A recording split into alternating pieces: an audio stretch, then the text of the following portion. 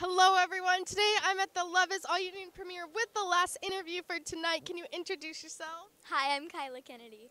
And this is On the Spot Interviews. Kyla, it's so great to see you.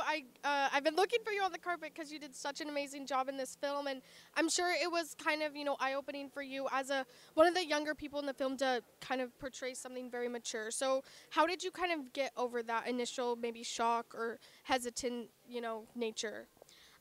It was definitely such an emotional film, and I just remember reading the script and calling Rocco and be like, I am obsessed with this. I mean, it's definitely a very tough subject to talk about, but I really think that, you know, I just jumped at the opportunity to do it, understanding, how it could help so many people, and I was just super excited.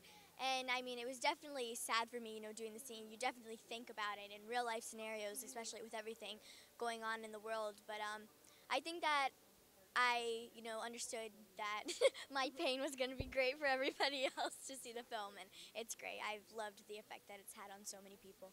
Well, I know that effect will continue to multiply with the premiere tonight and the screenings throughout the country. So thank you so much for your interview and congratulations above all. Thank you. I really appreciate it. Thank you so much. Of course. Bye.